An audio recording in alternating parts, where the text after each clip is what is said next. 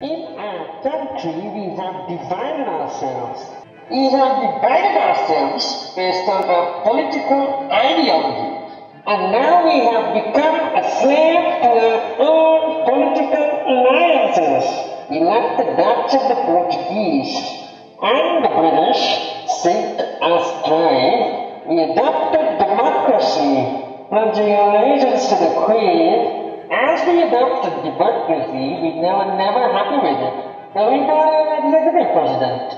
But the power-hungry politicians conspired to divide the nation, and as a result it brought Tamil extremism.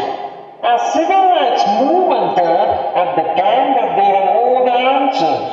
They fought against the government, protested, but ended up in concentration camps, and their corpses floated on the great rivers. All of you knew what it was like dealing with the LTTE or the JVP. But they all knew. They all knew an attack was going to happen in our country.